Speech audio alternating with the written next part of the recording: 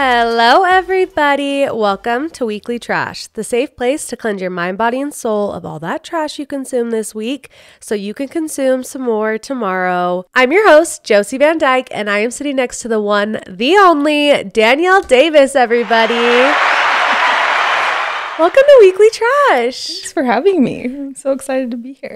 Your outfit's amazing. I kind of asked you before where it was from. You're wearing your husband's coat. I am. I'm wearing my husband's coat. It's kind of my favorite thing to do. I just love looking like a 90s mom. So some vintage heels and high-waisted jeans. Are those vintage? Yeah. Well, okay. These are not. These are just new from Zara. Okay. But I do try and do like a vintage heel. Where's your favorite place to get vintage stuff?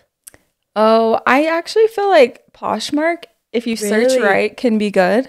Okay. Or just, or even sometimes eBay. But you got to know kind of what you're looking for. Because every time I try to thrift, Yeah. like in the actual store, Yeah. I never find anything good. And people like have these hauls and it's like the most amazing things. I think that's because they're going like so often. I guess that's true. They probably go every day. Yeah. But I will like specifically be looking for like cream vintage heels and then kind of weed out things and go from there. But Poshmark's actually a little bit of a gold mine.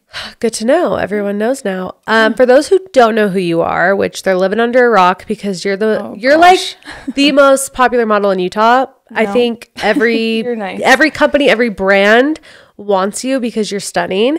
But have you always been a model? Because we need to do a dumpster deep dive on you. Oh, no, I have not always been a model. In fact, I didn't think I could model because I'm a little bit on the shorter end. So no, I haven't always been a model. Interesting. Yeah, but I have been doing it for the past 8 years. So. Okay, well, let's go deep down before even the 8 years because I want to know all about Danielle Davis. Let's do it. Where are you from? Today's dumpster deep dive is brought to you by Road to Baby. Did you know that 1 in 8 people in the U.S. alone struggle with infertility and have difficulties growing their family?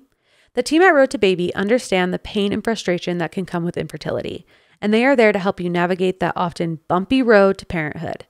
Road to Baby is a surrogacy, egg, and sperm donation agency based out of San Diego, California, who connects those in need with surrogates, egg donors, and sperm donors to help them grow their family. Road to Baby believes in fairly compensating those who make these dreams of parenthood come true. First-time surrogates working with Road to Baby receive a minimum of $56,000 for their incredible dedication.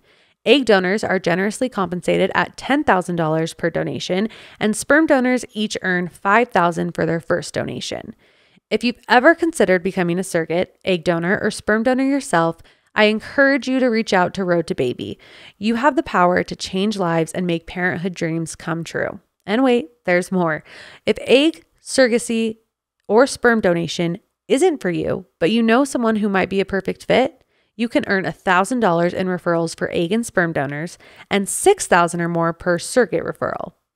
If you or someone you know is struggling with infertility, remember that you are not alone. The experts at Road to Baby are there to help you navigate this often challenging path to parenthood. Their experience and guidance can make all the difference in your journey. Road to Baby exists to help growing families and creating a life-lasting connection and making dreams a reality. If you're ready to take that first step or just curious to learn more about the process, schedule a free consultation with Road to Baby. Visit www.roadtobaby.com. ROADTOBABY.com. I'm from Layton. Yeah. So you're a Utah girl through and through. I'm a Utah girly. Yep. Okay. Yep. And what's your family like? Do you have a big family, small family? I have I think a fairly big family. Yeah. How many siblings? 4. Okay. 4. Yeah. You're like siblings. 1, 2, 3, well, yeah. 4. There's 4 of us. There's 4. Well, there's 5. Well, there's 5. There's 4 now, but and then we just grew up in Layton. My dad was a pastor of a Christian church, which is a little bit unique for Utah. Very unique. Grew up going to church every Sunday and helping run my dad's church. And then in a Christian church? Yeah. What was it called? It's not denominational. Okay. But it was just called Jesus People Ministries. Okay. Are they still part of it? No, it's all done. Oh, it's all done. But it was a great, an interesting way to grow up. Yeah. So yeah, that's my family. And are you guys still close? Do you still talk? Yeah. We still see our family quite a bit. Two of my siblings have moved out of state, so gotcha. I don't see them as much, but we do get together still. In high school, did you do any sports, activities? Were you a dancer? I just danced. Yeah, I danced with a private company my whole like childhood and upbringing and into high school. So. Did you want to be a ballerina? No, actually. I just loved like jazz and pop and lyrical. Okay. Yeah. Were you going to do it in college? I love dancing. Truly, to me, dancing is like sheer happiness. Really? Yeah, I love it. Do you ever go dancing with your husband now? No, he does not. No, you guys should do a couple like well, we did meet country dancing. Okay. So there's that. But he is like, I will not dance. But I dance at home with my kids and then, occasionally there's an event where there's some dancing. Yeah. But do you like hip hop? Like, will you get down? Like, can you drop it? Drop it like it's hot? It's like, I mean, that is Or fun. Are you more like lyrical, like pull the shirt? Like, it's so beautiful. I honestly like both. Like, okay. I love being both. Yeah. Okay. Were you going to do it in college? Did you have plans to do it after high school? No, I did nothing after. I didn't do nothing, but I didn't pursue it after college or after high school. That was the end. So what was your plan after high school? This is going to sound strange, but I really just didn't have a plan. Like, I just was living life. And you weren't worried? No. Oh, that's amazing. I just was boy crazy and I knew I wanted to go to college, so I did. And that's where I met my husband almost immediately. Really? And I just went on that journey. I did go nanny in New York for 2 summers during that time as well, which was a really good experience. So, where did you go to college? Utah State. Utah State. Yeah. Okay. So you're an Aggie. Were you part of a sorority? No. You weren't? No. But I loved it. It was a great time. I feel like Utah State is such a fun place to go to college because it's like a small town. Yeah. And everybody is just like friends and fun. And there's not really much to do except for like hang out. Literally. Yeah. And so it was the best college experience. I loved it. What's that Halloween party? The Howl? The Howl. Oh, iconic. iconic. If you live in Utah, you know about the Howl, the best party. So you went to New York, you nannied for a little bit. In New York, did you because you're obviously very fashionable. In New York, did that open your eye to fashion or were you already fashionable? I've always been this way. Like my mom literally has pictures of me from like when I was 5. I have like this specific like photo in my mind. I'm holding like 6 Barbies and they're all dressed to the nines. And then I'm dressed to the nines, hair, barrettes, everything matching, coordinating. And I would never play with my Barbies. I would just get them dressed and ready for the day. And I've just always loved photos and fashion since I was younger. And then I just got like, I became obsessed over time. Oh, and then in high school, my job was working like at Buckle. Oh, you were a Buckle girl. I was a Buckle girl. I love Buckle. Everything I made went right back into the store. Clothes. Yeah, you need to just keep buying stuff. I've always been this way. Yeah. So when you met your husband at Utah State, were you still a Christian? Yes. Was your husband a member of the Church of Jesus Christ of Latter-day Saints? Okay, so did you guys get married in the temple? So we started dating, and then like a month into dating, he was asking me a couple questions about like just my family and stuff. Yeah. And it was so funny. I'll never forget this. It was like the moment he realized I was not a member, which was fine for him, but he just didn't realize. Yeah. I was not a member at the time. And so eventually we parted ways because I was going to New York to nanny and he was going off to do summer sales, that typical Utah college time Utah scenario. And I left to do nannying in New York, and I took like the discussions at a branch out in New York and then decided like I was interested and I wanted to pursue it.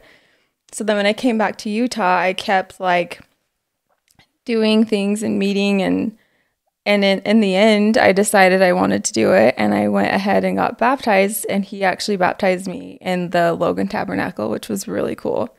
So he baptized you, and you guys were dating at the time? Uh-huh. Okay. Yeah, and then a few months later, we got engaged, and then we waited the full year till we could get married in the temple. And then, the rest is history. Oh, wow.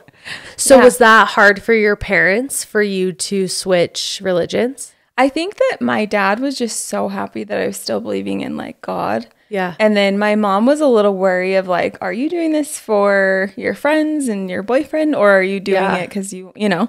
But they've been nothing but so supportive and amazing. So when we did get married in the temple that day, we also did like a ring ceremony. Yes. So that my dad could do that. And that was really special. I did that too. Yeah. I feel like ring ceremonies, even if both families are Mormon, like I feel like they're just so special. It is. Because you don't get to do that in the temple. Yeah, you know? For sure. So after you guys got married, where did you live? Were you guys still in college at the time? Yes. Yep. We were just those poor college students, just truly making $1. And it was the best. What were you in school for? I did finance. So you're smart. No. You're a smart girl. Honestly, finance? I'm math? I don't know math. I wish I would have done interior design because I do love interior design, but it's okay. At least I have the degree, life. You know? Another life. Isn't your husband like a doctor? He's a PA for a neurosurgeon. Okay. So they do brain and spine surgery. So his schooling was probably a lot. A lot. Yeah. He has a double master's basically. Oh. So yeah. Yeah, that's a lot of school. Yeah. A lot of money to go towards school. So how did you get into modeling? Was that like a job that you pursued? Kind of a fluke thing. One of my really good friends is an incredible photographer, and she was just always so sweet and willing to take our photos. And I don't know, we always just had really good photos from her. And then I started sharing those, and then randomly like brands would reach out to me. And I remember being like, I remember the day that I switched my Instagram profile to model and being like, oh my gosh, what am I doing? You know, you're like just so just, yeah. That's a big deal. But we kept getting asked. And so I felt like there's obviously something that works here. So let's go ahead. And so I changed the profile, and then it honestly just spiraled. And I'm a little bit shook over like what's transpired over time. But really, here we are. Yeah. Because I know that you said that you didn't think you could be a model because you're on the shorter end. Yes. But your face, I mean, you're stunning. Have you always been confident in the fact that you're beautiful? Oh gosh, you're so nice. No, but I will say, I mean, here's the thing. Like I do feel I'm a very confident person, but there's definitely moments still where I'm not as confident, where I'm like insecure or, you know, have this doubt. That definitely is still there. Yeah. But I do feel like I have like such a solid foundation, and that has been the key for me to self-confidence and just carrying that, because our industry is really hard. Yeah. It's pretty brutal. So I don't know if you know much about it, but typically in the modeling world, you will get hired by a brand and you have no idea if that's the last time you're going to be with them or if they're going to hire you several more times. And then if you don't hear from them, I tend to be like, oh no, is it my weight? Is it my hair? What can I change? What do I need to improve? What is not looking right? And that's really hard. You know what I mean? To just constantly self-criticizing. But I do feel like I have such a solid foundation because my husband is so supportive and I have such great kids. So it's like, I know what actually matters to me. Yeah. Truly. And I look at modeling as a job. It's not like I'm a product. Yeah. It's for not a brand. your whole worth. Right. It's not my whole worth at all. And I'm like, totally, I really think that's so important to recognize the difference there. I think that chasing after fame or money or like brands would be a very difficult thing if you're not solid. Oh, absolutely. Other things, you know what I mean? When tricky. When you started, because modeling, the money is kind of all over the place. Yep. Like it fluctuates. Sometimes you're getting paid, sometimes you're not. Like when you first started, what year would it have been? Like 2016. 16? Yeah. Do you feel like you were able to make money pretty quickly, or was it a slow grind? I definitely was like so in awe that I was doing that I was just like, I'll do it for trade. I'll take, you know what I mean? Yeah. I definitely did it for trade for a minute and more for like to build my portfolio. And I felt like so excited to be able to do that. And it was fun. And so I started out that way, and then it pretty quickly turned into a regular like rate paid situation. And it ended up being like the perfect mom job for me because I'm only gone. It looks like I'm probably working a lot more Because I usually do like 3 to 5 shoots a week, but they're like 2 or 3 hours here and there. So to me, that's full time, but that's not actually, you know what I mean? Like, it's different. And I'm only gone for a few hours and then I'm right back home. So it's like, for me, exactly what I want to be doing. That's perfect, especially because your kids are in school. So it's like the same school hours. It's like, okay, you go to school. I'm going to go be a supermodel. I'll talk to you later. Like, I'll see you after school. Yeah, but it's important to me to be there for them. So it's like it's a good balance. Speaking on motherhood. Yeah. I actually met you in St. George at that mixers retreat, and we were talking. And so fun. And I was asking you about like your kids and stuff, and I was shocked to find out you had a stillborn. I did. Yeah. Peyton. Yes. Okay, let's talk about that, because I don't think people know that about you. Yeah, I don't. So my Instagram is definitely more professional for me. Yeah. I'm considering one day, growing up and doing TikTok and sharing more of the unpolished side of me, I guess. Yeah. But I don't share a lot on there, personal stuff. But yeah, that is something that it's like a nightmare that never goes away, but it's like I'm always aware of it, like deep down. Yeah, because how old were you? It was your first baby. It was our very first baby. We'd only been married for like a year. Okay. So I was pretty young still. And we got pregnant like unexpectedly. So that was a shock too. Okay. And it was my first pregnancy. I had no idea what I was doing. I was pretty young. And yeah, it was a nightmare. I was 31 weeks pregnant, and I was I was working at the bank at the time. Up to the 31 weeks, was everything pretty standard and normal? Yep, everything seemed to be normal. And then I was working one day, and I like could not get out of a crouched position. It was so strange. And so I thought maybe this is me, like early labor or something. Yeah. Anyway, I could not get out of a crouched position, and my stomach like literally inflamed and like was rock hard. And I just couldn't. I was like almost out of mind. Like it was so much pain. And I can't really describe how much pain it was. So I was at work. So I closed my teller window and I like couldn't keep working. Anyway, it like got worse and worse. So then eventually they drive me over to the LDS hospital, and I get there and I hurry and strip off clothes, and they get me in the gown, and then they gave me like a quick epidural because I was like beside myself at this point. Yeah. And they had called my husband, but he was like 30 minutes away. So he rushed there.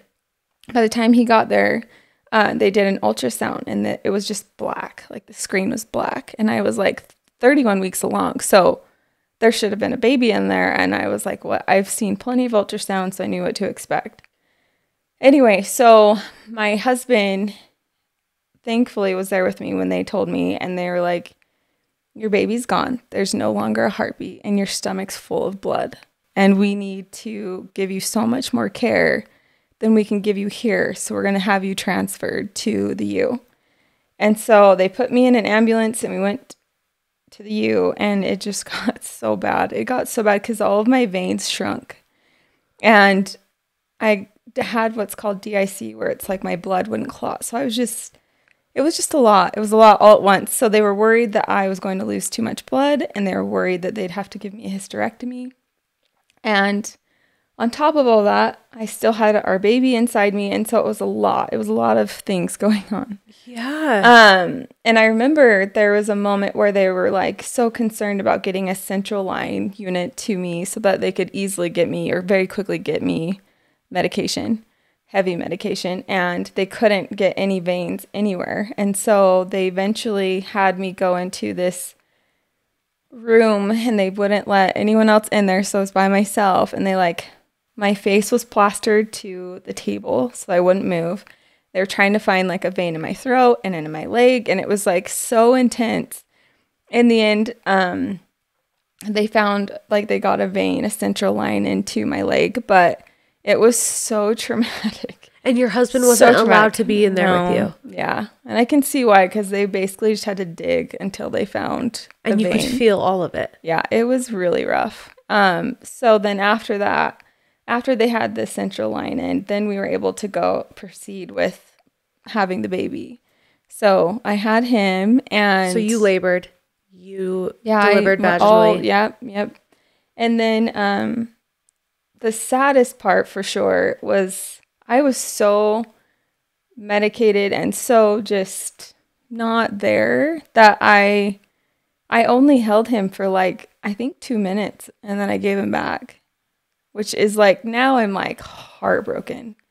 But they set him down on the table and came back to me because I like developed all sorts of things, and things like escalated really quickly. But my husband was there and watched it all, and he was just like, he'll never forget it. And I think sometimes, especially in that scenario where there's so much attention on the mom, and even afterwards there was so much attention for me, that like we have to remember that husbands, go through that too, or like partners. He lost his baby too. Yeah. And that was a lot to see all that going on. So, but thankfully they were able to place a balloon and full of saline and keep my uterus in, and I went on to have 3 more children. So, well, that's amazing. Wild. And your babies are all beautiful. Oh, thank you. Peyton, which was his name, when you were delivering, what was going through your head that whole time? Like knowing that you were going to push out your son, but you weren't taking him home. Oh, it was devastating. Like how did you get through that? And then my milk came in, and I could hear other babies crying, and it was so much that I really had to just, I don't know. I had to rely on my husband, and then just like the power of prayer and just the love and outpour of support was incredible. But it's something I would never wish on anyone. It's pretty rough still. So, and did you do a funeral service, or what was your plan? I wish we could have. And I do have some regrets for sure. Like I said, I only held him for a few minutes, and we did not bury him at the time. It was too expensive, and we were in college students, so we didn't have the money at the time, and so no, I don't have a grave, and it's so sad, but I am so grateful. There's like a service that came through. They're literally like angels, and they did an imprint of his hand, and then took a photo of him, just one. So we have one photo. So, but that was also during a time where I don't even think our phones took photos. Yeah, because this would have been what, 2010, I think. Yeah, social media was fairly new. GoFundMe wasn't around. None of that. Because if this happened now, I mean, people would have rallied behind you, GoFundMe, paid for a funeral. You would have had everything. And also, I don't think stillborn was even really talked about. No, it was Did surprising. you know that was a thing? No, I didn't even know. I mean, I was so naive, I guess, but I did not realize like the depth of all the things that could go wrong, and like how lucky it's like when you see a baby that made it, like there are many things that could go wrong and it's like a miracle that they make it here okay. Yeah. So after that, I came home. I had already had one baby shower, so I had all these cute little boy outfits, and I remember my mom bought like a white bin for me to put them all in, just like so sweet. There's these like tender moments, and I'll never forget it. There were so many things that were so hard during that time.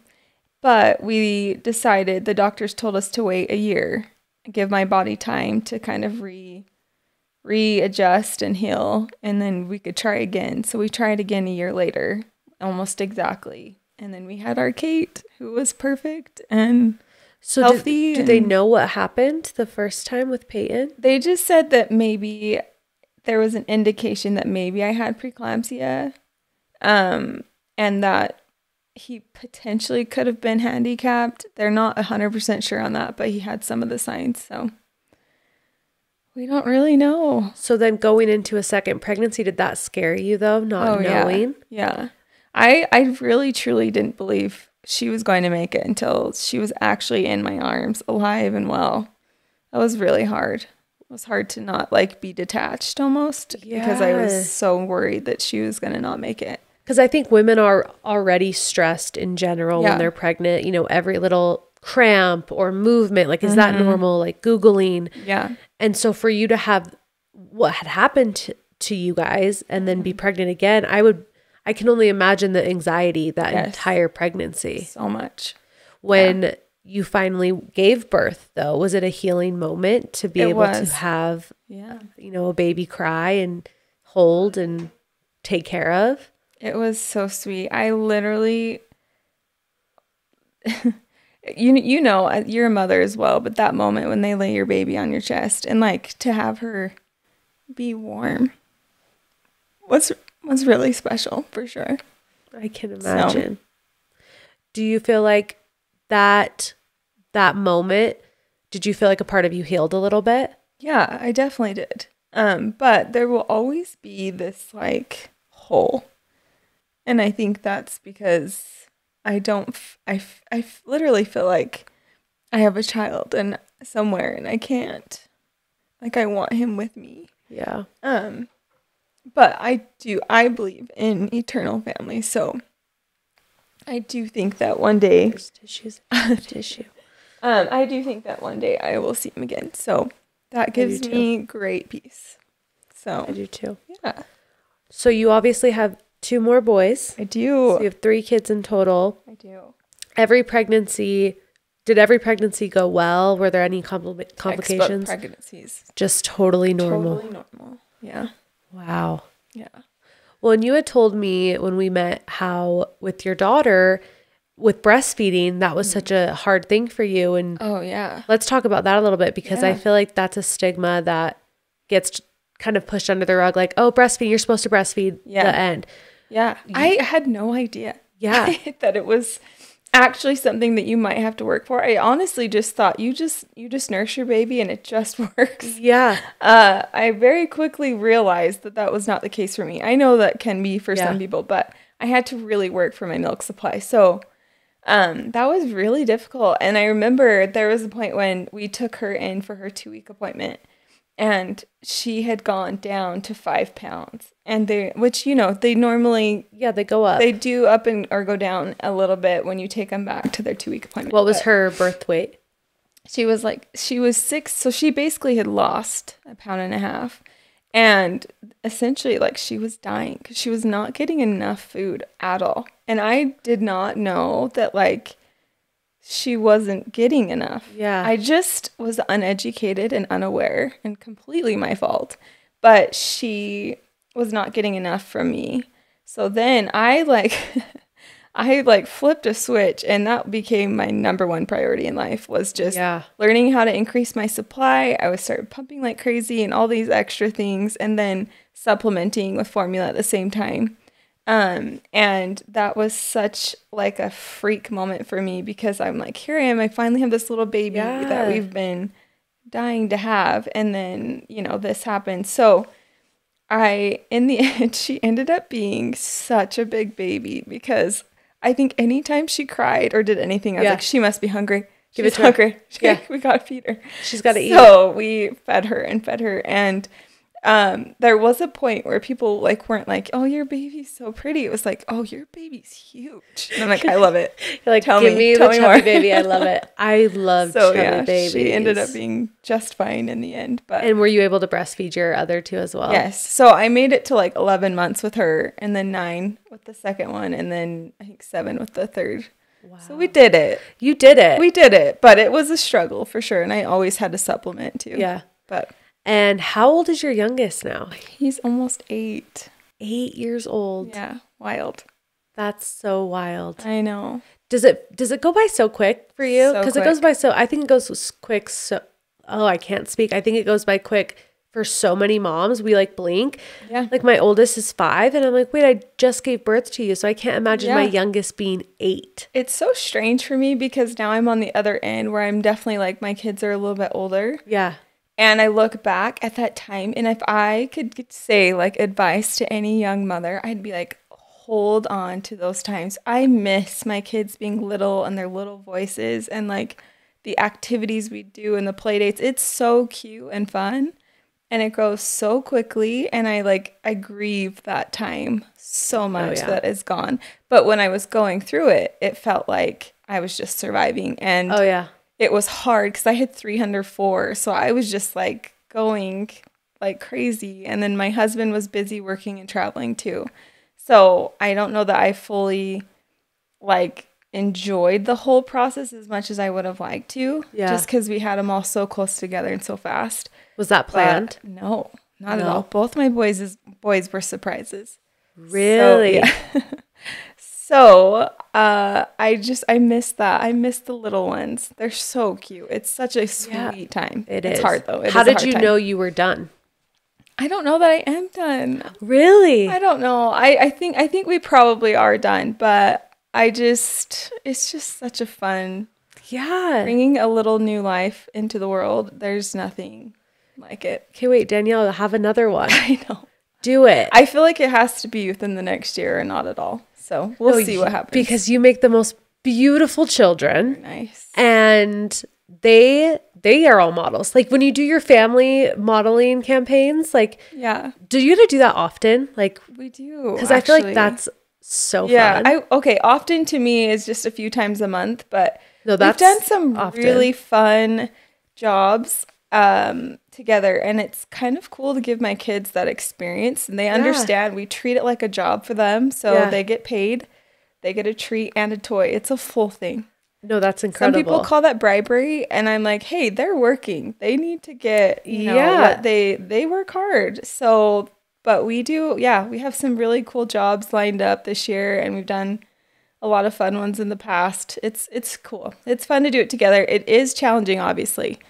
Taking photos with kids. That's the thing. Like, do you have any tips, any tricks? Yes, okay. Always. Okay, what? Give us some. I would lie. I'm like so happy to share this. Yes. Because I feel like it's one of those things where it's all about the parents. Yeah. How you handle yourself and what you expect of your children will dictate the entire photo shoot. Okay. So we always plan on at least one. There's always one kid who eventually or just day of is like, no. I don't want to do it. I don't want to do it. That's always going to happen. There's going to be at least one. And then on top of that, there's usually a moment where we're like, okay, this is a little stressful because we're booking, really big jobs, big brands. It's a lot of money. And so they're expecting us to deliver, and so it's a lot of pressure, right? No, that would be scary. Or even we can relate it to family photos, right? You booked a photographer, you're paying for this, you want good photos. Definitely is different when a brand is like, this is going to be on a billboard in New York City, please smile. So I feel like the tip is, number one, parents need to just chill. Okay. Just lower your expectation of your kid. Okay. Number two, expect at least one of them to have a hard time. But when they are having a hard time, a lot of times we'll turn that kid that's struggling towards us and hug them and love on them. But my husband and I are smiling big, and we're happy and engaged. And it totally works. Okay. So anytime your child's upset, just hold them, love on them, give them what they need. And then also just make sure that you're like almost overcompensating for that. But then also like, let them have a minute. Let them go play for a second. Let them go explore or go take photos and ask them questions and kind of distract them and help them to forget that there's someone taking photos. Yeah. And then it will naturally kind of come back around. Okay. And then you've got to feed the kids. The kids have got to eat before. Oh, yeah. That is so crucial. They have to have a solid meal before, and then something to look forward to after. So we always go get a treat. And usually that's when we'll go buy their toy as well. And then we also let them know ahead of time how much money they're making, who's the photographer, the location, kind of how long it will be. And we make sure throughout the shoot that they get breaks. That's smart. I thought was a lot of tips. No, those are great tips. It really is key to... Have you ever had like a horrible experience with or without the kids? We've had some really challenging things. Like we were shooting for Newport Beach in California, and they had flown our family out. We were staying there for a few days, and the beach was freezing cold, absolutely freezing. And we're all in swimsuits, and so we're like trying to make them, run around and have fun, and they're doing their best. Yeah. and it was really hard. It was very cold. Yeah. And so in those scenarios, it looked warm, right? For sure. In those scenarios, it's hard because, you have to just pretend. make it through and pretend. Pretend. Yeah. You obviously are beautiful, colored woman. So nice. Yes. Have you ever dealt with racism in the workplace and modeling? So, especially here in Utah, I feel like it's not very diverse. I do feel like there's definitely an interesting feel towards, I would say, majority of Black women in Utah. I feel like most of them don't love kind of the culture here or the way things are done here. But for whatever reason, I don't know if I look at things differently or I haven't had the exact experience that they've had. And I don't discredit anything that anyone's been through. But for me personally and my family, it has been so good. Really? I feel like it's been the opposite. I feel like because there's not as much diversity here, our family books so much. Oh, I believe it. My daughter, who has a huge afro and curly hair. She's beautiful. People are so kind to her everywhere we go. Literally everywhere we go. And they ask about her hair and they say how beautiful she is. And our family is treated so well. It's kind of crazy. And I feel like my kids have had such a good experience that thankfully we haven't had anything that's, stood out to me. I also try really hard not to look for it. I'm sure if I was to look for it or bring attention to that, I'm sure I could think of moments. But for me personally, it doesn't serve me. And I would rather be a good example and break the stereotype and almost like rise above it and be untouchable than to give that time, if that makes sense. No, that does. And I love that you said untouchable, like just showing it can affect you. Yeah. And if it is happening, feel the same doesn't way. Matter. Yeah. So, and we've talked about racism with our kids and we've made sure that they're aware as well. And thankfully they haven't had anything. That makes me really happy. Yeah. Because I feel like Utah kind of gets a bad rep. It does. And it's sad. Understand me. So I will say, I think for my brother, who's a tall, very muscly Black man, he's the nicest person you'll ever meet, but he does look like he could eat you, Eat you. He's going to eat you. He's big. Yeah. But I think for him, it's totally different. And I actually have witnessed things happen to him. So totally different scenario and obviously completely unacceptable. But yeah. So it's all based on experience, but I'm thankful for mine. And especially in modeling, you feel like it's, and if anything, has helped. Oh, it's helped the career. Ton. Yeah. I'm shocked at how much I've been able to do and how much I still am booking years and years later. And I am grateful because I don't feel like I have to ask for it. It comes to me, and that's ultimately the goal, right? To draw that attention. So absolutely. Yeah. So I'm super grateful. What's been your favorite shoot? Oh, that's impossible to answer. Because do you like more casual where it's minimal makeup? Because I'm assuming majority they do your hair and makeup, or are you no, let me do it? No, I think so. I would say makeup's provided, I don't know, 75% of the time. Yeah. Hair is not so much, but it is nice to get your makeup done. It's kind of nice because I am not a professional makeup artist by any means. You don't even need makeup. Oh my gosh. What do you wear? Just blush and then you're ready to go? I used to wear way too much makeup, that's for sure. Oh, really? Yeah, I've since learned my lesson. Okay. Yeah. But makeup artists are so nice, and there's some great ones in Utah, which is nice. Yeah. And then hair is not usually provided, but it's fun. It's a fun job. Sometimes I have to remember that this is my normal. Yeah. But it's also really exciting. It was fun too because a couple of times we've had my mom on set. She's booked with me. Oh, and so she's gotten her makeup done, and it's fun to watch her enjoy that. Because it's not her norm, Do you like the shoots where they're a little more extravagant and the outfits are maybe more intense and there's more makeup? Or are you more I like the more low-key ones? I think the best part about our job is that there's such a variety. Because I'm like I said earlier, a model is like a product or a canvas. We're supposed to be blank, and then they can kind of choose what suits their needs for the brand. And I love that one day I'll go shoot workout clothes, and the next day I'm shooting beauty. And then the next day I'm wearing boutique clothes. And then the next day I'm shooting with my family at a hotel. Yeah. It's such a variety, and I get to meet such incredible people and work with such great brands. So I kind of like it all. But I will say my favorite, like my bread and butter probably would be beauty and then editorial. Like that's like my favorite. And then I love doing commercial work like for hotels and stuff with my family. Well, and when you do that, I'm sure you get perks too. Like, come stay at the hotel, turn it into a family vacay. There's definitely some nice perks to what we do for sure. No, I love that. A lot of PR, stays and gifts and stuff. It's very nice. I love it. And how long have you guys been married? 15 years. 15 years. Isn't that crazy? What tips and tricks do you have? Oh gosh, I think being kind to each other is everything. Like just mutual love and respect goes so far. And then we are huge on supporting each other, but like pushing the other person to be more better than, you know, like just we always refer to like the quotes that are about, you know, you need to be uncomfortable. Yeah. And so we want to keep growing, and I feel like we're just getting started. That sounds probably so crazy. No, I love that. But Alex and I have some pretty big goals and some things we want to do. So how old are you? No, we can't do that. I'm an older model. She's an older model. Because models, they don't like to share their age. I mean, you know, we like to. But like you look like you're 30. Well, thanks.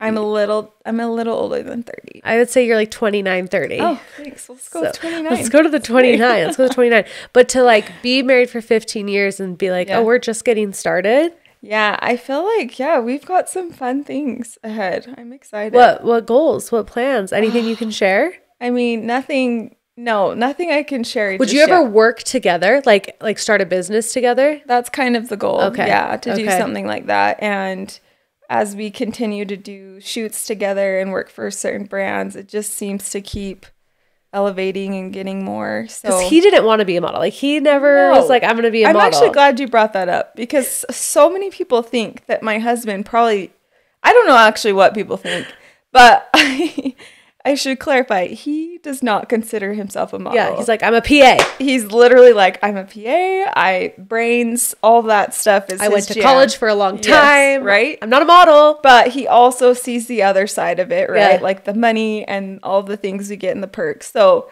he is more than willing to do it with me, which I'm grateful for. And he's actually so good at it. No, you guys look He's like legit good at it. And I'm like, model. Look at you. I'll show him, like, this is proof. And he's like, I don't know. But he's so good at it. And did it come naturally, or did you have to give him tips and tricks? No, I haven't had to tell him anything. He really just like, he's really good at this like specific facial. Yep, that's it. Like the smirk, like he's pissed, like almost GQ. Yeah. He's got that look, and he's just he's an attractive man. So it works. You guys are very attractive. Oh, thank you. Are you guys gonna start like an OnlyFans? Oh gosh, no, never.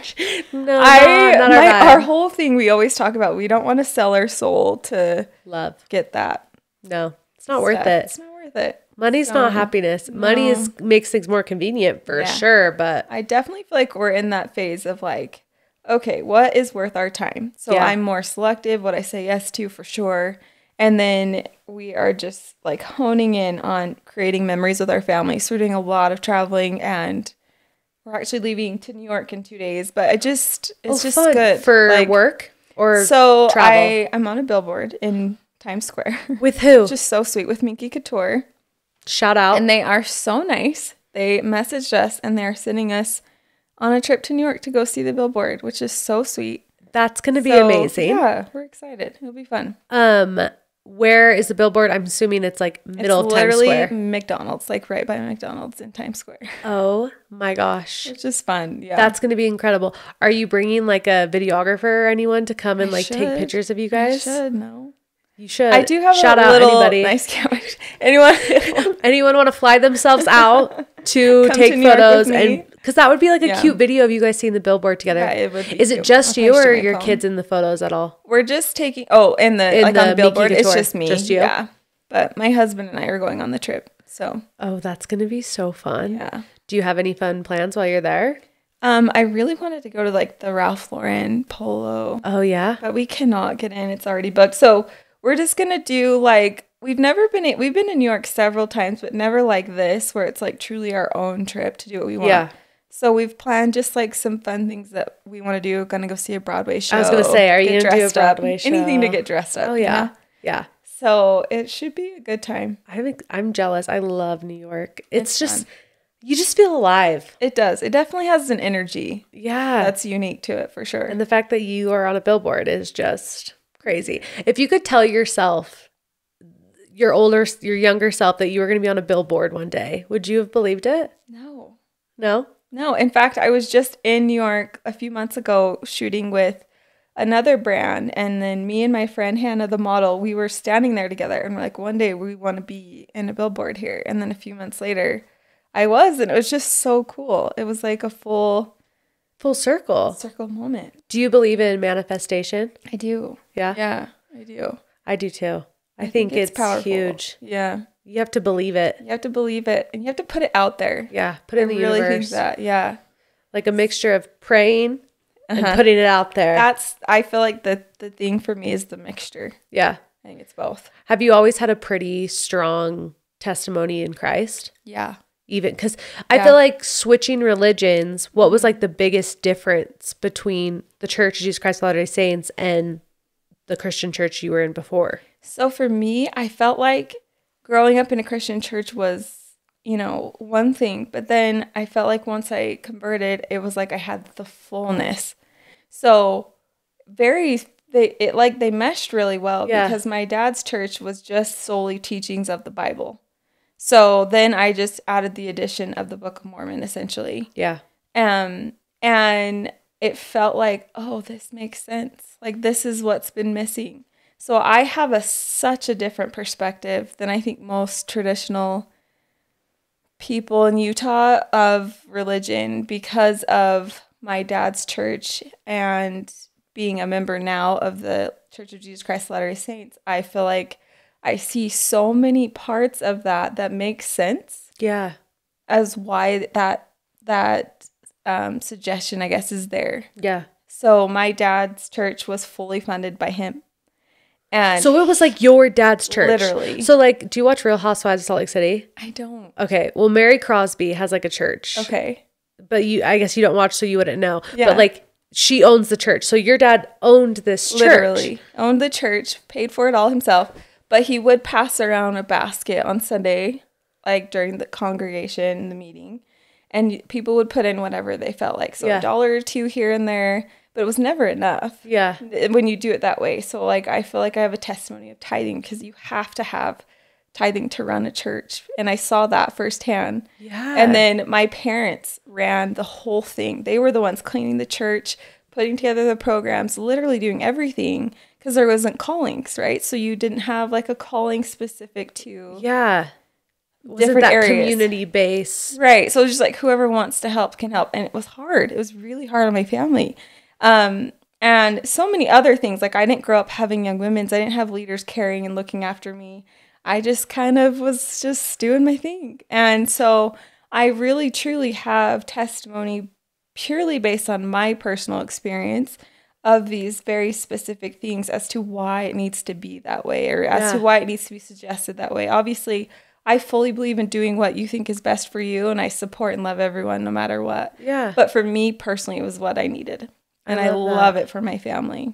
We're kind of like going all over the place. Yeah. We're talking about church, then we came back talking about modeling, then we went to motherhood. Yeah. But I'm just so curious with your upbringing, having your dad run a church, did he do anything else? Like, is that? Yes. Like, so he also did like construction work as well. Okay. Because I'm like, how did you guys live? Like, how were you guys? It was a lot. It was a lot on our family. And my dad was very passionate about charity work. And so not only did he run that church, but he also would go minister to the men and women in prisons. And then he would also run, like, I'm sure you've heard of Angel Tree. Yeah. He would help with that. And, like, I just remember so many Christmases I would complain. Me and my brother would complain because we would spend it getting donations and, like, getting presents for other kids. And we were like, why are we doing this? And now I see the full scope of it. But that was, like, all I knew. That was normal to me. And my parents were always having people stay with us and feeding people and just constantly serving. And that was a huge part of my life and something I'm like really grateful for sure. It's definitely shaped a lot of who I am now. Oh, I bet. Yeah. Are there parts of that you want to put into your own family? Like, do you guys do any of the charity things that you did growing up?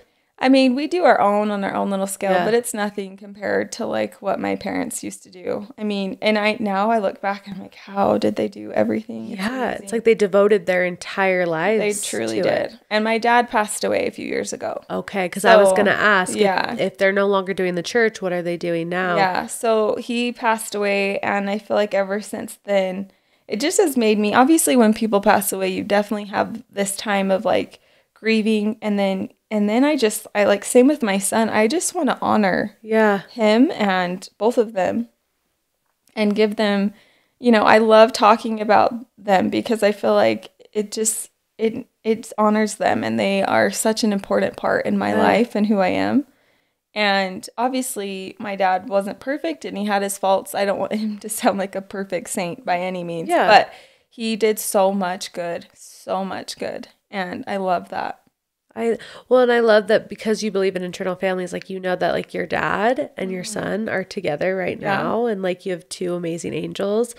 Is your mom still alive? Yeah, she is. And when your dad left and passed away, did she want to keep doing the church? Was that the reason why the church ended? No, it stopped before that. Okay. My dad got really sick too, but no, it stopped before that. And she definitely doesn't, there's no church there anymore. So she just goes to another Christian church. Gotcha. But, did any of your siblings convert to the Mormon church with you? I'm the only one. You're the only one. I'm the only one. You're special. I don't know. They're like, oh, she's the black sheep of the family. What is she doing? Definitely always that way. I am the one. It's funny. My sisters still make fun of me because they are more like natural and, they don't necessarily get ready and wear makeup all the time. And they have beautiful hair because they don't touch it very much. And anyway, and then there's me who like walks in looking like she's going to the prom every day, and they just make fun of me all the time, and I love it. It's great. Your daughter's hair, did she get it from you? Like, did you have that hair growing up? Yeah, I think it's, my husband's hair is actually curly too, if it's long. Okay. So I think it's both of us. My hair is also naturally like super tight curls. I've chemically relaxed it, so it's lost that too. Do you do the Brazilian blowouts? No, I never have, but I should. I'm doing one.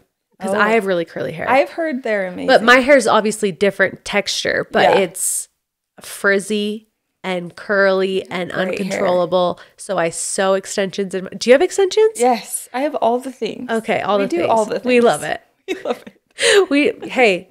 I actually partner with Laced Hair, and they're wonderful. No, they're amazing to work with. They look gorgeous. Thank you. They look gorgeous. You're so sweet. So, what advice would you give to a girl that wants to get started in the modeling world? Oh, this is such a good question because I actually get DMs every day, honestly, about this.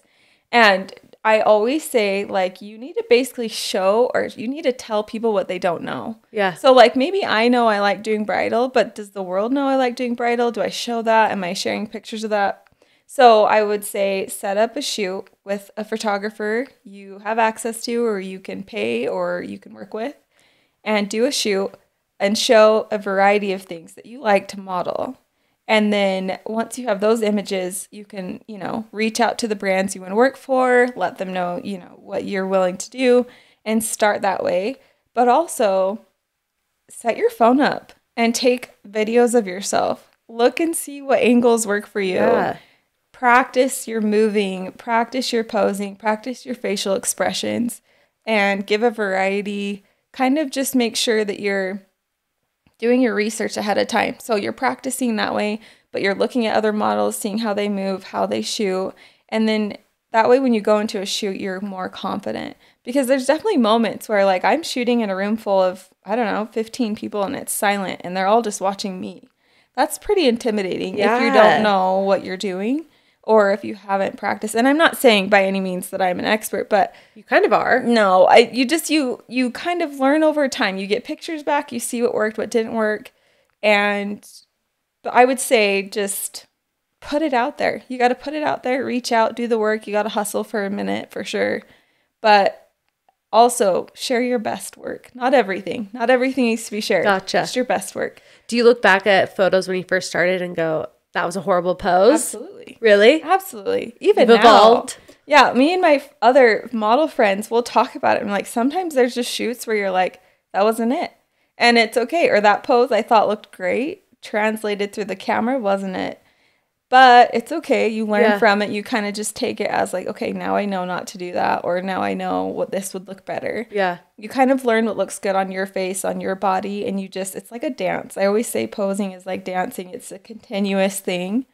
And I love it. But it's also a talent. Yeah. Like I don't think everyone, I mean, maybe everyone can learn, but I do think it is a talent because we were doing photos for my 1 million downloads, like with the cake. Congrats, by the way. And I was like, grab a mirror. I literally had to have her put a mirror behind her. Yeah. So I could see myself. I was like, how do models do it? By the way, I saw those. Thanks. But I'm like, how do models do this if they aren't looking in a mirror? That's actually a great way to do it too. I mean, you can't always grab a mirror, right? No. And like that, the tradition, like for the most part, you can't do that. America's Next Top Model does not do that.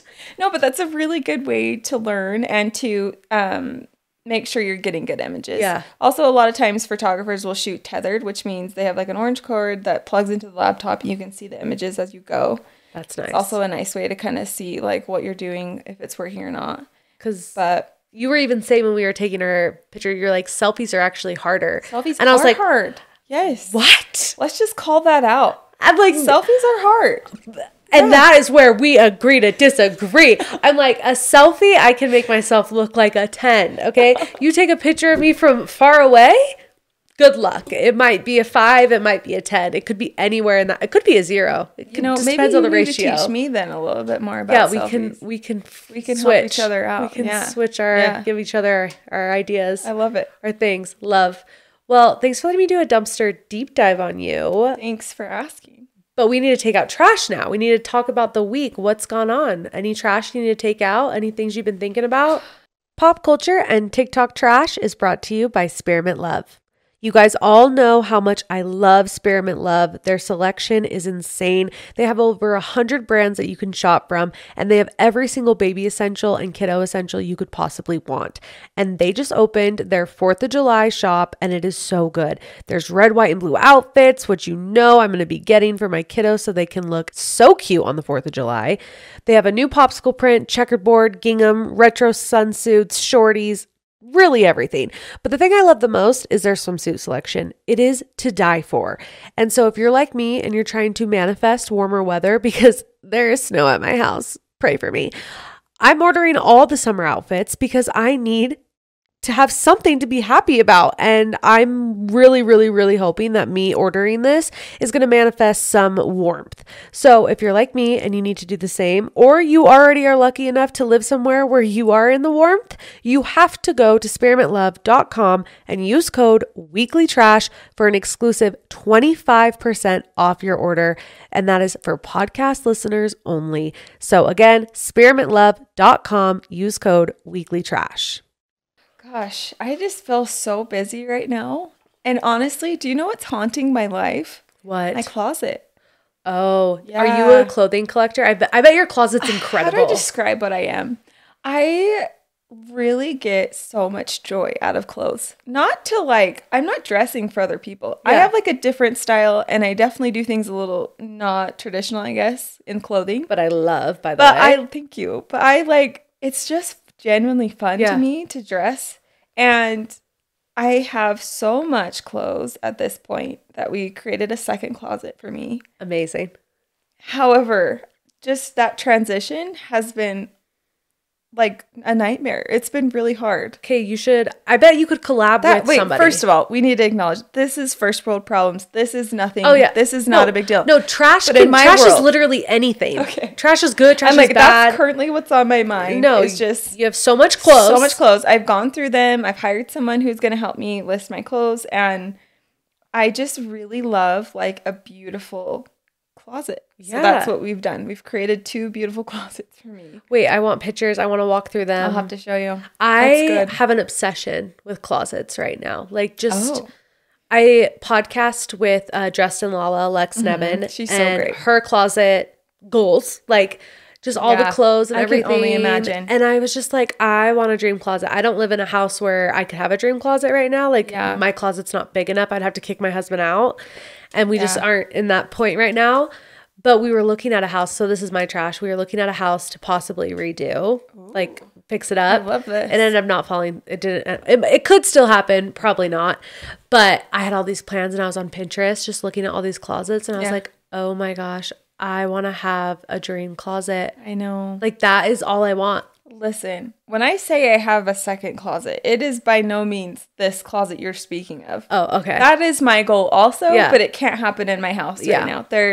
We have done every space in our house. We finished our basement. Yes. Your literally house seems done. Gorgeous. Thank you. But if I could, I would have a whole room dedicated to my clothes. Yeah. And all in one space. And I dream of that day. Like a big old island. Yes. An island in the middle, the vase of flowers, lighting everywhere. Oh, the carpet. Like, yes. I want like a I will have carpet. This one day. Don't you worry. We are doing this. It is. I am manifesting it so hard. Like, it is what I want so bad. Same. I want his and her closets. I don't want my husband's clothes touching my stuff. I actually think I don't want my husband in my closet. Yeah, no, it's my space. But part of me feels bad about that. But I feel like it needs to just be this thing where it is like.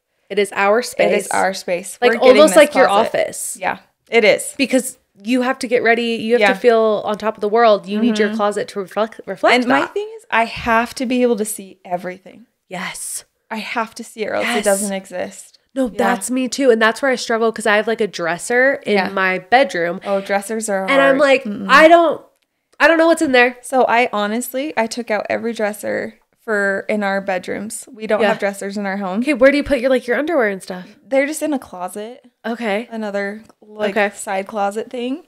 But I just feel like a dresser hides things. Oh, it does. And it's my nightmare. And I stuff. Yep. I stuff and I shut. Yep. Stuff and shut. Yeah. That's what I do. Yeah, we can't have that. You know those like videos where it's showing like the aesthetics of like organizing and all these different things and bins and hangers and I love it. Are you a little OCD, you think? Oh, yeah. Yeah. I'm definitely like a clean freak, an OCD, all the things. All the things. Anxiety. Should we just keep going? Add it to the list. Well, okay, speaking of anxiety though, do you feel like modeling has given you more anxiety or has it helped you be less anxious? Certainly more. More. Yeah, let's call it what it is. You're like, I feel like because number one, our schedule is all over the place. Yeah. So while it may only be a few hours here and there, I could book a shoot tomorrow. I could book a shoot to Florida next week. I could be out of town in 3 days. Like it's such a variety of time and location and everything is variable and you just kind of have to be available, which is nice. Yeah. Because I am. But it is so hard to not have anxiety when your schedule is completely all over the place. Like I will sometimes make a lunch plan with a friend and I just say, just so you know, I may not be able to make that. Yeah. Like, which is hard, right? That is hard. But I'm not complaining because I love the flexibility. I love that I can kind of take off and do what I want. But definitely that has caused some anxiety. And then sometimes I have so many shoots in 1 week. And while it is fun things and I'm grateful for it and I love it, it definitely can become so overwhelming. Going from shoot after shoot, remembering what you got to bring, what you got to do, what location, what that. It's also hard to shoot. Sometimes I'll have like 3 in a day. And when you do that, it's hard to change your mindset with each different brand in the day. Does that make sense? Oh, yeah. No, that's like maybe one brand's more serious, one's more cheerful, one's a family shoot, just a variety of things. That can be a little bit challenging for sure. I remember there was a point where there was 1 week, and this is not normal at all, but I had 9 shoots in 1 week, which is a lot for me. And I remember like I was completely numb. Like just, it was so much. And at the same time, I think a billboard had gone up of me. So I was excited about the billboard and I was working for some of the top brands and I was just so excited. I was like, so what's supposed to be the top moment for me? But I was so numb because I was so exhausted. Just so overworked. Yeah. So there's definitely beauty in intentional limiting, and that is become very important to me. So there's also that side. And then I try as much as I'm gone, I try so hard to like take care of my family. So we have a lot of help and then we make sure that our holidays are magical, our weekends are good. We travel, we do things because it's so important to me that our family feels like they are number one priority because they are. Yeah. Absolutely. Yeah. So we need to get your clothes situation figured out to help your anxiety. Closet. Yeah.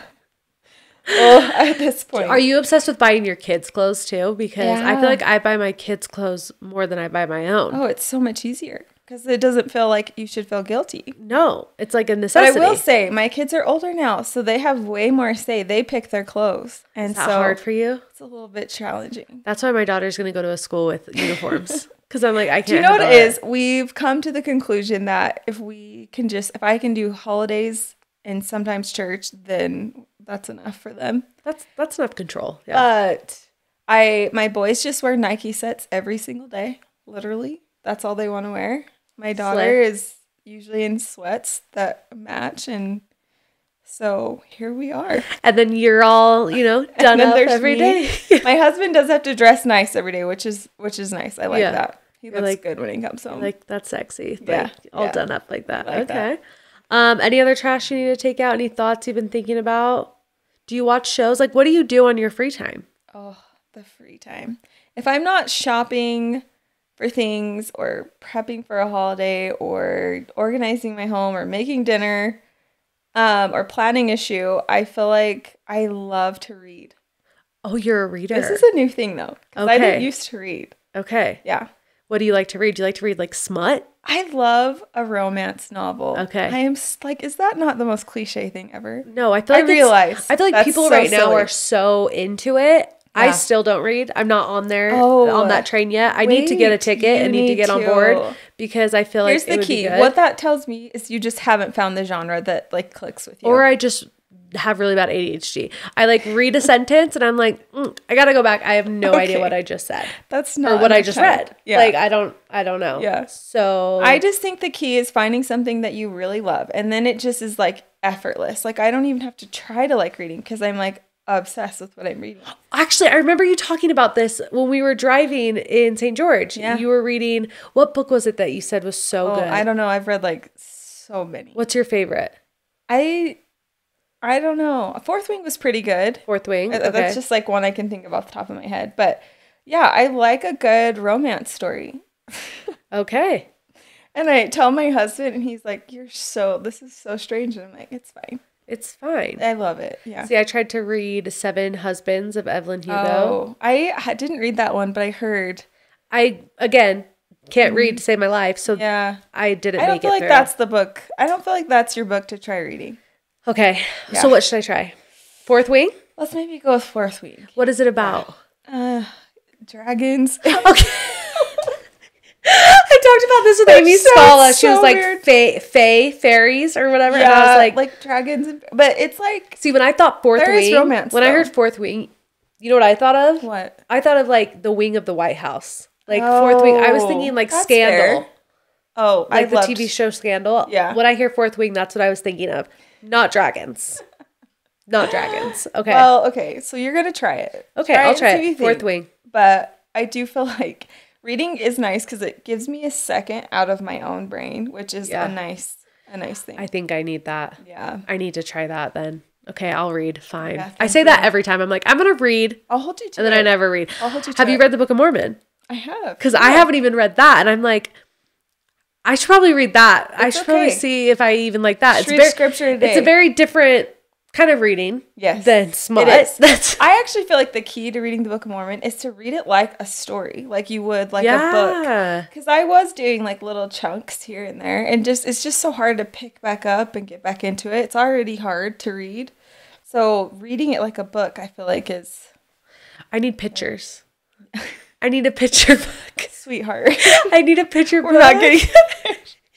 Give me a children. Yeah, the Book of Mormon stories, the little children book. I've read that, so I guess but technically none of the adult books we read have pictures. Okay. Imagine if it did though. Imagine if your smut books, Fourth Wing, had pictures. Hey, my books are not all smut. We need to make that clear. Romance. You know? Okay, it's romance. Little spice. Okay, a little bit of spice. Okay, but that's your free time. Yeah. I love it. Okay, well, we're going to do Trash Topican. Okay. Trash Topican is sponsored by Dreamland Baby. None of my babies have been the best sleepers. With my first baby, Bentley, I tried everything. A friend recommended Dreamland Baby's weighted sleep sack, so out of pure desperation, I ordered it, and I can honestly say out of every sleep sack and swaddle I tried, Dreamland Baby helped me give me the most sleep, and that's all I could ask for. So I was so excited when they gave me a code because I have been using that same sleep sack for over 3 years with all 3 of my babies. So it's been through the ringer between spit up, blowouts, multiple wash cycles. It is still kicking. Okay. And I'm so excited to add another one to the rotation. I ordered their dream weighted transition swaddle since Banks is no longer in a swaddle anymore, but still likes to feel snuggled a little bit. And he's been loving it. I've been using it for the past 3-ish weeks. And so far, so good. Every time he spits up and I have to put it in the wash and I have to use a different swaddle, I can truly see the difference. It is so crazy how the littlest things can make the difference in sleep, and I love it. So if you wanted to try one of the weighted sleep sacks, you can go to dreamlandbabyco.com and use code WEEKLYTRASH for an exclusive 15% off your order. You're going to pick a topic out of this trash can. How cute this is. It's pretty cute. Wait, I love this. So cute. What's it say? Wildest thing you've ever done. What's the wildest thing that Danielle Davis has ever done? You get to answer this too? We both get to answer it. Why don't you go first while I think about it? I don't know. Okay. Here, do you want me to move this so it's not in your face? Okay. The wildest thing I've ever done. I talked about it in a solo episode before, but it was a long time ago, so I don't know if everyone's listened to it. Do you know who G-Eazy is? No. But probably. He's Is he a rapper. a singer? He's a rapper. Okay. I'm bad with like names. He's newer kind of ish. He's not like super mainstream. He is now, but when I met him, it wasn't. Okay. But I was in high school. I was a senior in high school. I think I was 18 or 17. Had never drank before in my life. Had never done anything ever. Yeah. And I went to his concert and I was like, I'm going to meet him. Like, I'm going to meet him 1,000%. Like, I'm going to meet him. And so I did the wildest thing ever. And I went up to his merch counter, like where they were selling his merch. And I went up to the guy and I was like, Danielle, I'm like, I haven't sworn once this episode, so bear with me. Hey. I said, whose dick do I have to suck to meet G-Eazy? That is what I said. Okay. I never sucked a dick. I don't know where that came from.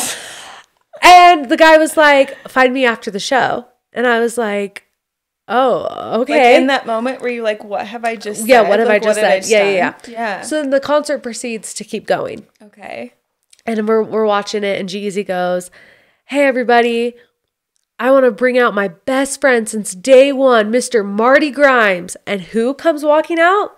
The man that I spoke to at the merch counter. Wow. And I was like, I told that guy I was going to suck his private part. Like, what? Wow. What's happening? Yeah. So then after the show, I go up to him and I'm like, I didn't know you were like actually friends with G-Eazy. And he goes, yeah, like we're best friends. Like, here's my number. Text me. So I text him and he's like, come around back once everyone leaves the venue and you can come on the bus and like meet G-Eazy. And it happened. I went in the back of the bus. I go into a little more detail of my solo. The solo is called Grandma Don't Listen to This. Okay. But yeah, I had my first sip of alcohol on the tour bus. You really with did the G-Eazy. I Senior in high school. This is Senior in high school. beyond. I don't know how I didn't get sexually assaulted. There are many there are scenarios where that was so many scenarios where this could have gone so badly. And we weren't allowed to have our phones or anything because we were all underage and there was alcohol and drugs. Oh my gosh. I am like genuinely worried for you. No, I'm glad this is done. Crazy. It was one of those things where I knew my mom would pass out and die if she knew it was happening. Certainly. But like it was a story I'd want to like tell my grandkids one day. So I was like, maybe not the dick sucking part, but like, I don't know, maybe I'm a fun grandma. I don't know. I mean, but yeah, no, I was wild. I didn't suck anyone's dick that night, if anyone's curious. Yeah, let's clarify. He did ask. Okay. He did ask. That's a whole other story. That is a whole other story. And then I got kicked off the bus.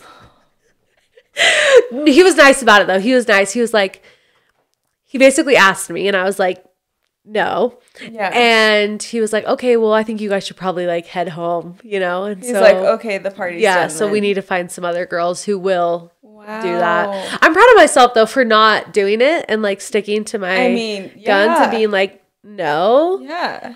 But thank goodness he was nice about it. Okay, well, as you're saying this, I'm like, I did go to a Snoop Dogg concert, which is a little shocking because what's your genre? I don't normally do that kind of thing. Yeah. But I was younger and I went and I did get pulled up on stage. But I didn't I think they immediately realized how young I was. They asked me and they're like, yeah, you can. How old were you? I want to say I was like 14. And You were 14 at Snoop Dogg. what was I doing there? I don't know. But I definitely Here, I'm gonna move this. So I had when I was in junior high, that was definitely my little, like, I had like my wild phase, yeah, where I tried things and did things, and that was it. Never again after that. At 14, yeah, literally a baby. Oh So, my gosh! whereas like some of my other friends had their wild streaks like in college when it like matters and people are paying attention. Thankfully, mine was all done. So. Oh my gosh! Yeah, so you go on stage to Snoop Dogg. Yeah, I was too young. That's I crazy. actually don't even remember who I was there with. That's crazy. Yeah. 14. Yeah. If my daughter, like, there's... Oh, it's Mom, wild. I want to go to Snoop Dogg. She's in 8th grade. You're like, No. No. Yeah. And the fact that you were close enough to where you went on stage. Yes, I know. That's the thing. But your story it takes the cake. I put myself in harm's way. I was like, You saw an opportunity. I'm going to get this done. Whatever I need to do, I'm going to do. But I have that mindset when it comes to like famous people where I'm just like, I'm going to meet them. I'm going to find a way. Okay. I never really do. Yeah. This is like the one time. Yeah. There was another time where I tried to like chase down Shawn Mendes and like went to the hotel that I thought he was at. Yeah. Did like a whole thing. I think I talked about that in an episode as well. I'm a groupie. I'm a groupie. I do think there's this moment when people see someone famous that you like all rationality is gone. It's gone. Like you just like go into this freak mode. And Well, and I think when you're with like your girlfriends and you're all just like equally obsessed over this person, you just turn into like creeps. You're like, okay, whatever we gotta do. Yeah. Like total fangirl. Because I haven't met a lot of famous people, but I feel like if I were to see Justin Bieber in real life, I would be chill. Like, is that your person? Oh, I would freak out. Okay. Deep down. I wouldn't freak out like at him. Yeah. But I'd be like, oh my gosh. Like I would pee myself, but I'd keep it secret. I'd be like, oh my gosh. Okay. But like if I was with my girlfriends and we were at a Justin Bieber concert and we see him, are we chasing him? Yes, 1,000%. But if I'm by myself, like getting coffee or whatever, and I see Justin Bieber, I'm playing it cool. Like, okay. But with my girlfriends, like your ultimate, like, if I met him. Because when I was 14, when you were seeing Snoop Dogg, I was singing One Less Lonely Girl. I was obsessed with Justin Bieber. Okay. Who's your like one celebrity? I just think that, and this is controversial. I'm going to say it though, because it's true to me. I really think Brad Pitt and Angelina Jolie, like that, they are so like. I hate that they're not together anymore. I hate that they're not together. I hate it. It should be illegal. It should be. But I think that they're so cute. It's stunning. Stunning is a better word for it. Yeah. No, Brad is sex on a stick. Like so attractive. Very attractive couple. Like very like, yeah. Like no, that. I loved Mr. and Mrs. Smith. Well, that was the beginning of their love story. I know, but even though he was cheating. I like a romance. Yeah, but he was cheating. Okay, yeah. He wasn't faithful. Dang it. And how you get him is how you lose him. And so he probably cheated on Jen. You get him. Okay. Yeah, that's what I tell all my friends who are single. I'm like, how you get him is how you lose them. So you should like remind. So like when I hear about married people having affairs, I'm like, okay, well, how you got them is how you'll lose them. They will now cheat on you. Like, oh yeah, that's a good point. Yeah. It's the truest statement I've ever heard because everyone I know it ends up happening. I'm like, how you got them is how you lose them. Yeah, so it's true. That's my advice of the day. I'm going to pick one to see if we get anything. Yeah. We'll do one more. If you could kill any character from a TV show, oh my gosh, what character would it be? Kill? Like kill them off of a show because they're annoying. Oh. Or in your case, a book. Or a book. Any characters that you absolutely cannot stand from TV shows? Again, we wouldn't actually kill them. This is just us killing their character because they're annoying. Okay, here's the thing though. Like, I feel like there's not good shows right now. No, there's not. So when I'm thinking of a show, I'm like, literally nothing comes to my mind because we're not watching shows right now. No, when I think of a show, I'm thinking of like freaking like old talk about shows. some shows. Like Friends, The Office. And I'm like, all those people, I don't want to kill any of them. No. Like none like of them The Friends are bad. is so good. So good. And The Office. I said The Friends. Yeah. Office. Friends. I meant The Office. The Office. Friends. Or like Gossip Girl. I'm like, all those shows, there's nobody I would kill. Okay, I would, but that's the problem. All the characters that you'd want to kill, somehow they like make it so now you like them during the episode. Their character development evolves and then you end up liking them at some point. Yeah. I can't think of any show where I've hated a character the entire time. No, same. I'm sorry. So we're not killing anybody. We're not killing anybody. We love everybody. We don't kill people. We don't kill people. Never. No. Never will we ever. I feel like I would be the worst on like a reality TV show. The worst. Did you get asked to be on a reality TV show? I did actually. And never, you wouldn't do it? Yeah, no, it's not for me because I care way too much about what people think, unfortunately. It's a downfall. I know. Okay. I'm aware. And the second thing is I feel like I would just be crying. I would be every episode crying. That's great television. Confrontation. I would rather run away. And which is also not great, but I would not be very good because that scares me. But visually, it would look very good. I could show up like in some your good fits, looks. Like that would be good to watch. I could show up in that way. Say nothing. You would be best dressed. Yeah. For sure. Thanks. I don't know about best dressed, but I would definitely show up in a way I want to show up. You would be up I definitely enjoy the just being unpredictable. I guess that's a good way to describe my fashion. It's just a little unpredictable. You never know what you're going to get. Yeah. I like to push it a little. I love Danielle Davis, Unpredictable. I don't know that's... So the title of the podcast? No. Unpredictable. Everyone's like, wait, what? Let's not go that route. That's the move. We never know. That's not the move. Danielle, I love you. Thank you so much for coming and taking out trash with me. I feel honored. I was excited to like share this side. I know, like I said, I'm more polished on Instagram, so I don't share this side. So thank you. No, I'm so happy you came. When I asked you, I was like, I don't know if she'll say yes because she doesn't talk about this you stuff. Asked me. So I was like, I hope she says yes because truly meeting you and when you told me about Peyton and St. George, I was so taken back. So I was like, I had no idea. Yeah. And the way that I feel like so many people who might be going through that or who could relate to that would just love to hear like from you, somebody who looks so polished and perfect on social media, like has gone through something so traumatic. Yeah. And I like to talk about it only because I want people to know like they aren't alone. Yeah. Right. Like it is comforting to know, obviously horrible, but also nice to know that you're not alone and that there are other women out there who've gone through something similar. And my heart, like so much love to anyone who's gone through miscarriage, stillborn, lost a child, any of it. It's no mom should have to ever go through any of that. No. So, well, I love you. You're so brave and beautiful and strong and amazing. And I'm proud of you. This is amazing. Look what you've done. Thank you. Look what you've done. Take a minute, Thank you so much. That means a lot. That means a lot. I'm your number one fan, Danielle. I'm your fan. And everyone loves you. They need to follow you on Instagram. You don't do TikTok, though. I don't, but maybe I should. I think I might. Maybe I should do it this weekend. How about TikTok? Yeah. Or you know what you should do on TikTok is like give people tips and tricks on like modeling. I know, but here's the thing. I feel like it's just been done. Everything's been done. But it hasn't been done by you. You have a special light to you. I feel like I would just want to watch you talk.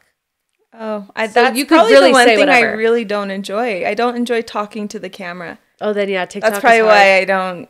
Do you do? Yeah. You could do dances. Bring back the TikTok dances. Oh. You're a dancer. Oh, are they gone? Or TikTok dances? That doesn't really happen anymore. Oh, that's. I feel like no one really dances unless.